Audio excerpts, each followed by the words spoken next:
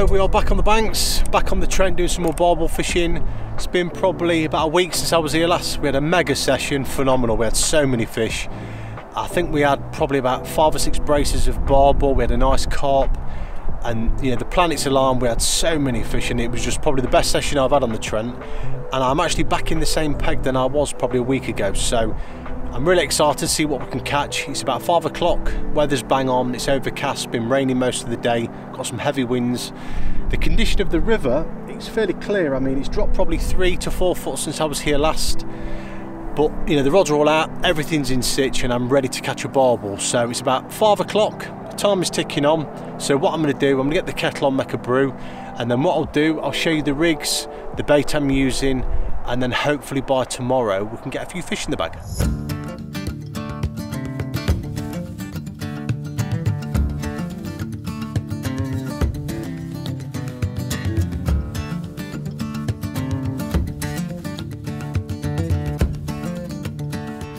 So regarding the mix I'm using, this is pretty much the same mix that I used in my last videos. I had quite a bit of gear left from my last sessions, so the basis of the actual mix is the actual shrimp and krill. That's a really good bait. You've got all different bits and bobs in there, 2mm pellets, 3s, a few crustaceans in there, and it's a really strong smelling ground bait. I'm guessing it's a fish meal bait with additives. That's the actual river range, and that is the sort of basis of the mix. I've topped it up with a few of the actual 6mm marine halibut pellets, probably 2 handfuls in there, something like that. Got some maggots, well, these are actually dead maggots, and I've put probably a good handful of those in there. Got the old ever faithful golden grains, some sweet corn, gone for probably a handful in there just for a bit of colour, and then boilies. I put probably a handful of chops in. These are the maxing up boilies, probably maybe 2 handfuls of chops in there. And then that is the actual mix itself. All different bits and bobs, nice crustaceans. See the little 2mm pellets there that come actually with the ground bait, some dead maggots, some chopped boilies, and it's absolutely bang on. It really is. It's a brilliant ground bait. I used this in my last session, nailed loads of fish, and then on the actual rig itself, the sort of hook baits, I've done what I normally do. Got some bottom baits, put them in a tub, and all I've done is I've got the actual pop-up enhancements, squirted a bit in there, and then I keep topping it up every couple of days, and it absorbs into there, and I'm using them. They're really solid now. They're brilliant for the river, and they're the sort of hook baits that I'm actually using in the session. And I've literally just done a recast probably 10 minutes ago, something like that. And the 3 rods that I'm fishing, I've got a lot of space in front of me, so I haven't got to worry about fishing them too close together. I've got one in this sort of area here. I've scattered a few boilies, probably 2 or 3 handfuls in this section here, and they've fluttered down around here. And I've got 1 feeder there, and then the middle rod, that is out in the mid channel. The river's dropped probably 3 foot, something like that, so I'm fishing mid channel on the edge just out there, and that's holding bottom fine. I'm using a 4-ounce feeder, cage feeder, the Corum ones. They're brilliant. I've got one tucked away just there, and then the right hand rod, that one's actually cast upstream. I've cast that sort of this section probably 30-40 yards off this margin, a line around here. And the idea between all the 3 rods, I want to know where the fish are coming through this river. So like I said, I've got one in between the mid channel and the margin here. Middle rod is tucked away in the middle, and then the left hand rod's margin area, something like that. And I've basically covered all bases, and my sort of thought process is any fish coming through here, the first fish we get, obviously I'll recast that rod. If we get another fish, then I'll get 2 rods in that area, and then if it's absolutely fishing its head off, then I'll get all 3. So let's say the mid channel produced 1 or 2 fish, I'd have all 3 rods in the mid channel, because obviously if the fish are coming through there, we want to be catching them whether they're coming up or downstream. And that's normally the way I do it in these sessions. So they're all cast out, I'm showing you the bait, and all we need to do now is basically wait for some fish to come through. My last session on here, I think it was about 4:30 we had his first fish. It's obviously knocking on a bit now. It's about 5:20, something like that. So yeah, you can see the actual river has dropped down here. You can see all the weed down here in these sort of margin areas pushing through. So Yeah, it's looking great for a bite. Weather's absolutely perfect, overcast, cloudy, fairly heavy winds. So I think it's time for a bit of evening food and then basically go from there.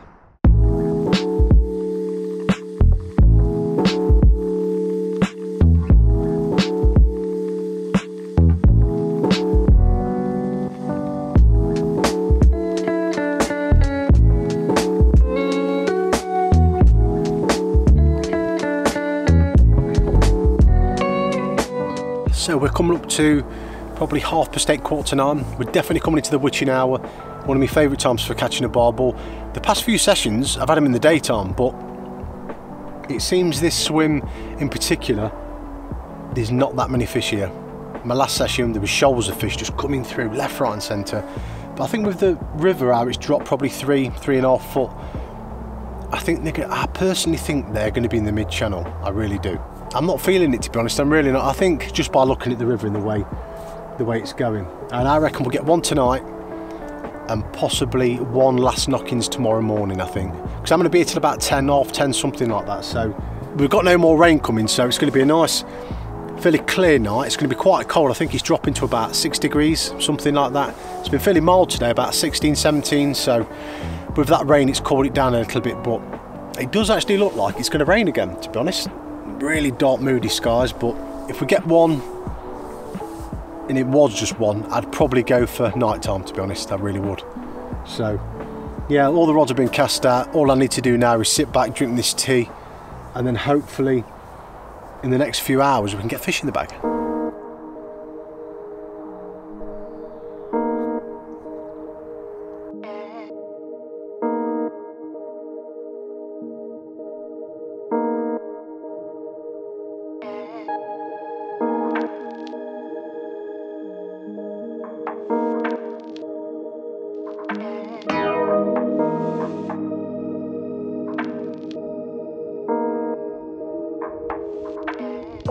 Not too sure how big the fish is, so I'll just quickly grab the old landing net.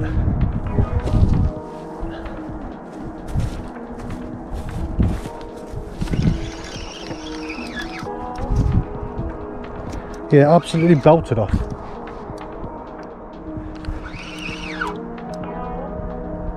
Well, yeah, it's holding deep. I don't know if it's a big fish or not, to be honest.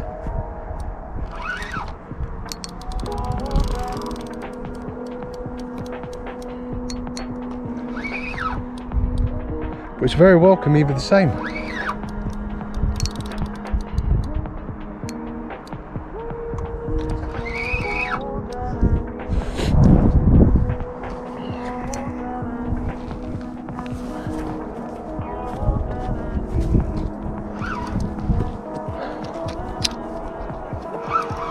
Yeah, it's holding fairly deep, I'll give him that.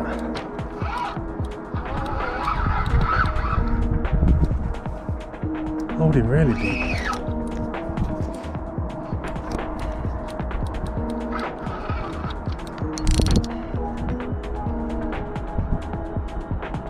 It does feel like a decent fish, if I'm honest. It's got to be careful because I've got a weed bed to my left hand side, so but he's pulling like one out. Let's try and keep him away from that weed bed.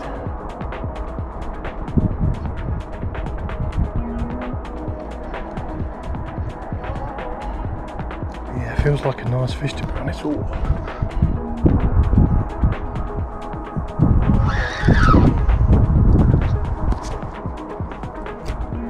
To be honest, I don't know if this is a barbel or a carp, you know, I really don't know. That's holding really deep, that is. That feels like a, yeah, that's a barbel, I'm sure it is. A little bit of weed on the line there, but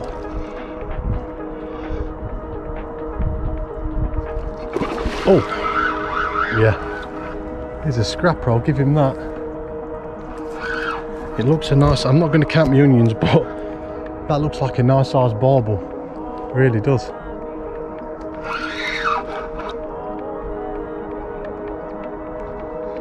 Really nice looking fish.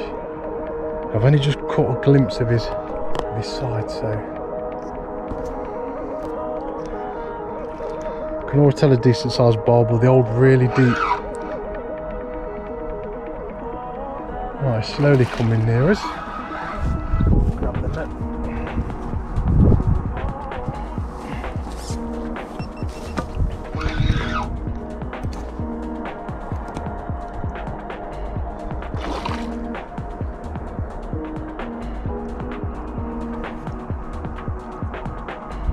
Yeah, that's a...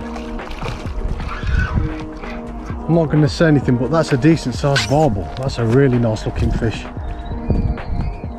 Come on mate, let's be having it. Oh, oh my days.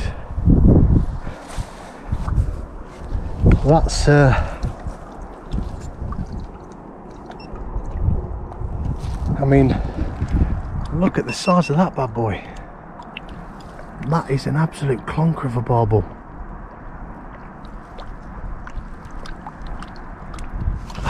Is that a new person? That might be a new personal best, to be honest. If not, it might be close enough. That's a decent sized barbel. Right. Let's get you in some deeper water, mate. Get you rested. That is a clunker. Right.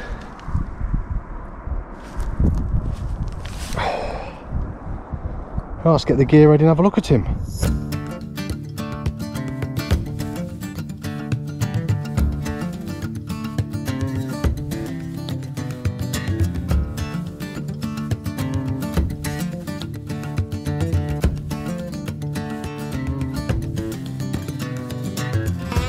If you've ever watched my channel, you'll know that I don't normally weigh fish, and that's because, you know, normally if it's a personal best, I'll weigh it. It's as simple as that. I've had that many fish over the years, and I think this is a personal best barbel. I really do. It's an absolute monster. So I've got my scales with me this session, and the reason for that, my last session I was catching that many fish, I was intrigued to know the size, and we've got these, got them zeroed, and let's see how big it goes. This looks an absolute monster. Oh yeah.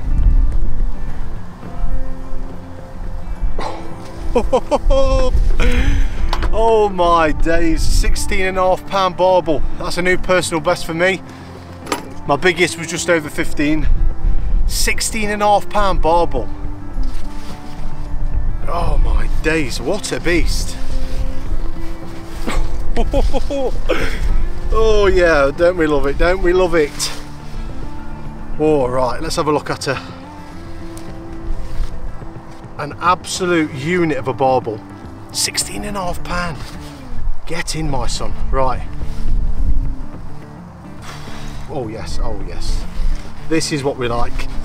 New personal best don't come very often when you fish for as long as I have, but this is an absolute clunker. Oh, I've rested him for a good 20 minutes, so it's going to be absolutely lively as anything, but 16.5 pound. You absolute beast of a barbel. Look at that bad boy. That is an absolute unit of a fish. It really is. 16.5 pound. Look at the frame on it. I mean, that's definitely going to be probably a good metre wide, something like that. That is an absolute beast of a fish, and like I say, a new personal best. They don't come very often when you've been fishing for as long as I have, and I am over the moon. That is an absolute unit. So like all my fishing, I'm not going to mess about, get it back. I'm not even going to take a picture. I'll do a little screenshot of the video that I'm doing now, and I'll rest him for another probably 15-20 minutes. So yeah, happy days. Get in, my son. Wicked. Oh yeah. Mwah. Here we go. Go on then, mate. That's the one. That's the one. Beautiful.